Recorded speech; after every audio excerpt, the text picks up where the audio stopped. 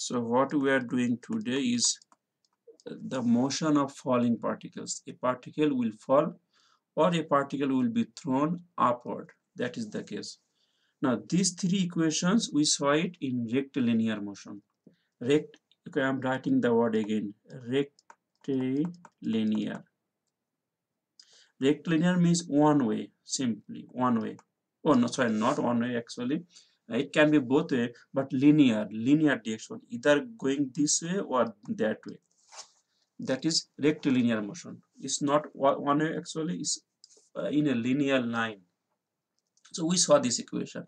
Now you can see that this equation is in the surface. This equation in the surface, and for falling particle again it is rectilinear motion, but it is in the space upward or downward. What is the change? The change will be we know that there is gravity. There's gravity, and we know the gravitational acceleration, that is we call G. We know this term G, gravitational acceleration. Whatever the mass of an object, if we multiply by G, we get the weight. So this is weight, say Newton, mass say kilogram, and G is 9.8 on meter per second square. And if we do in, in FPS unit, W equals mg. W is in pound, m is in slug, G is 32.2 pound per second square. So that is the meaning of G.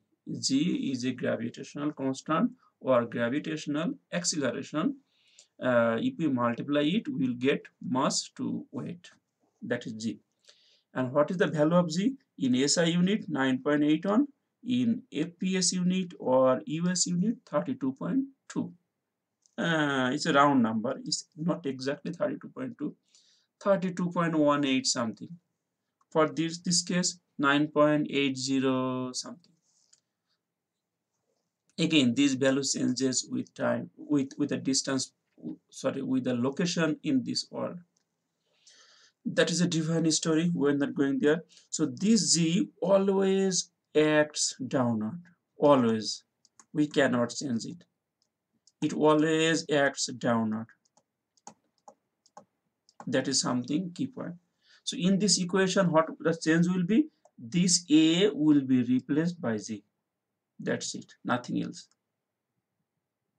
This 3A will be changed by G. If we write a G, then our equation will not change. Now something we changed intentionally. What is that? Say S. S is a displacement in the surface. Vertically, we try to say height. So sometimes we write S, or sometimes we write Y. This is okay. Even something else. Oh, this S also. We try to sometimes we write S or Y. Why? Because it is vertical displacement, and S or S means height, Y means distance in Y direction. It makes better sense. But if you use S, it is okay. Okay, so what did you learn? Just same equation, replace A by Z. You can replace S by S or Y, that doesn't matter, but if you change it, good. Something else to know that Z is always downward. Z is always downward. So if you throw something upward, that means your initial velocity is upward, but Z will be downward. In that case, Z will be negative. That is something to keep on. You need to keep an eye on the direction and the sign. But Z always downward. If we assume downward positive, then Z positive. If we assume upward positive, then Z negative. That is the key point. Okay, if I open a example, but here, oh, if I want to just extend more, okay, hopefully you wrote it down. Extend more, what is that? If I throw a particle vertically upward, its speed will, okay, hopefully you are done here. So if you throw something from the ground or surface, say we are throwing something at a very high velocity, v naught. This velocity at a big Oh, I should not this velocity is very high, then it will decrease, then it will decrease, then it will decrease, then will be 0. Then after when you come back, velocity will increase. So that is the scenario. So when you will throw a particle vertically upward, its vertical velocity will decrease with time. At the top, at the peak velocity is 0. So in the peak velocity is 0. When you will come back at the same, when it will come back at the same elevation, velocity will be same but different direction. Yeah, we have this common sense. We saw it many times in our life also. Something else. See, if I throw a particle from top of a building, from this corner, if you throw a particle vertically up, what it will be? You go up, then it will come back to here. Then question is, what is the displacement? Displacement is only this. This portion is no longer displacement. Why? Because this side it is going up, this side it is going down. So it will cancel each other. Displacement is a vector quantity, so it will cancel. My effective vertical displacement is this. That is something key point. But again, if you do not want to understand, no problem. Your equation will give it automatically. So we will see some example now.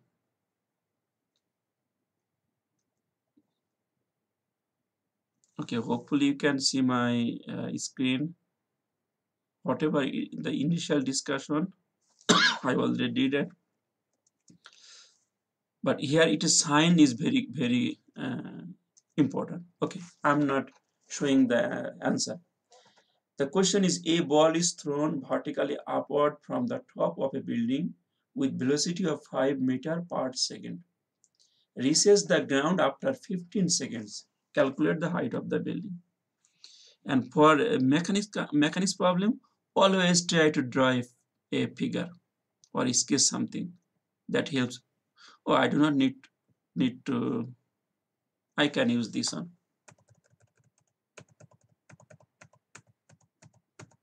Question is given here, and that the velocity when it is thrown, it was 5 meters per second, and it came back after 15 seconds. 15 seconds. That means from starting to end, my time is 15 seconds. What is the vertical displacement? Or question is, what is the height of the building? So if you can see the if I use this equation, say A is equals V naught. What was the equation? V naught T plus half G T square. This is the equation. Why this is the equation? The reason is V naught is given, T is given, G is always known, T is given. So this equation will give us an answer. Now something else. Direction. This equation is raw equation. When I throw it upward, if I consider upward is positive, then G will be negative. That is the key. Now if we use the equation, this equation will automatically discard this proportion because it's going up, positive, down. This portion will be cancelled out. My A's will be here to here. If you do not want to understand, just use the equation with proper sign, then automatically that will give you the answer. So what is my V naught? 5 meters per second. What is time? 15 seconds. Half, what is Z? Minus 9.8. That is the key. Minus sign. And then T is 15 second square. Whatever you will get, that will be the answer. So hopefully you understood how to solve it. If you follow the proper sign, then you do not need to worry about the which part is cancelling or no. You will just get the displacement. Okay, let me see the solution whether I did right or wrong. Oh, my cursor. If I go down,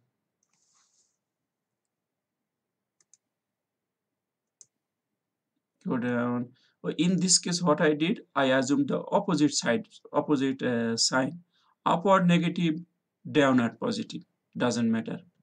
Oh, for this kind of here, you might get a negative number. Why?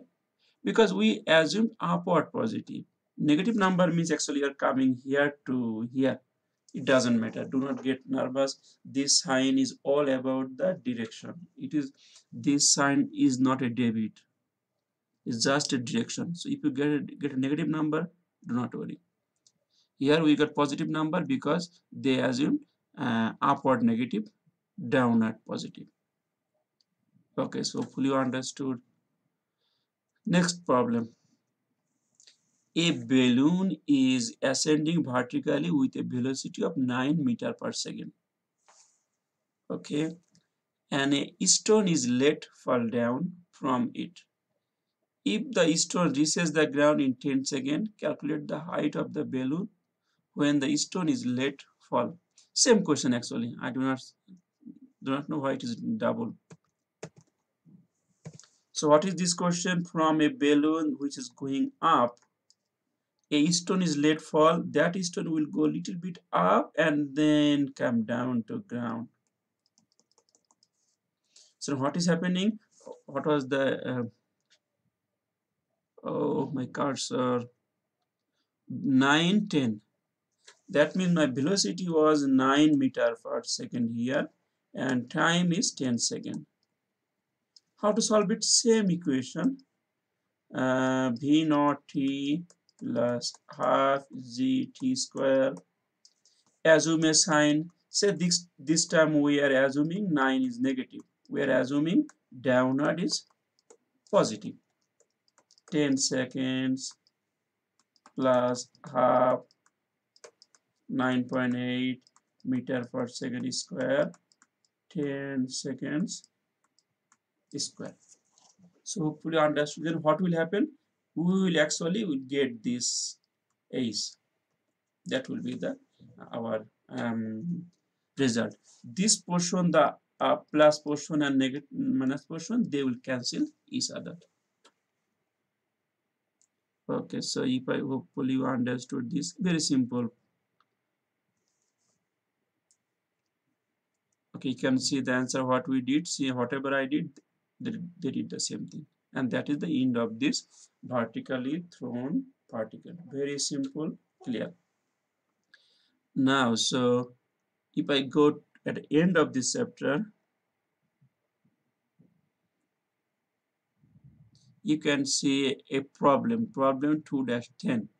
A stone is thrown vertically upward with a velocity of 4.9 meter per second. Then determine the velocity at the highest point. What is the velocity at the highest point? Velocity at the highest point is, as I told earlier, my velocity will decreases at the highest point, or at the peak point it is 0, then again come down and velocity increases. So at highest point velocity is 0. The question is asking, next question, what is the greatest height? Now I am not solving this problem, I am just telling it. As I am telling it, so okay, that will be your homework, or let me solve it. I don't know, I do not want to give work to people. Even at my home, I do all the work. Instead of telling people, I can do it. It is not a good practice. I should let you practice. Okay, so I will start giving homework. So here, but this problem is a little different. Thrown, so particle is going 4.9 meter per second up. What is the velocity at the highest point? Highest point velocity is 0. We know it. We do not need to do any calculation because particle will go up, stop here, and then come down. The greatest height. What is the greatest height? So if you just consider this portion, what is the greatest height? We know, say this is ace. Now if we use that, now which equation to use? If I know this equation, the other equation is v naught and my time is not given, so we should not use the equation which has time. B square minus 2i's a is. So this equation will not win. The other equation we just used, this equation will not win because it has a time. This one will win. How? I am assuming upward positive. So my z is downward. Downward. Okay, right hand sign here. Z downward negative. So at highest point my velocity is 0. Initial velocity is 4.9 minus 2 is 9.81. Then ace. This ace with this ace. Why? Because I just considered this portion. This portion. So hopefully you learned how to solve it. So in your homework, find ace. Find ace. I just did the calculation. You will finish it. Next part. What is the time of flight? Time of flight means it will go up and come down. How to find it? If we just something, whatever time it takes to go up, it takes the same time to come down. So if you find only one side, you will get the answer. One side, then multiply by 2. So let us how to find what is the time here in this proportion. How to find it? Which equation has time? The first equation, this one. The second equation here. How? V minus, so I am assuming upward positive. So upward positive. So V equals V naught minus GT. So V was initial 4.9. Oh, V is 0 because it will stop. Then 4.9 minus 9.8 on time. Then you can find your time. Time will be 0.5 second. This time is only to go up. Then same time will be required to come down. Double. Done. So hopefully you understood this problem. If I summarize, what is the velocity at the highest point? 0. What is the time of flight? Whatever time to go, that is the time to come down. So I found just to go here. Then come down, same amount of time. So total time of flight, double of this. How to find the greatest height? I applied this equation in this portion only. Okay, so in your homework at solve this, I've already solved 90%. The rest 10% you solve by yourself. That will be your practice. Okay, then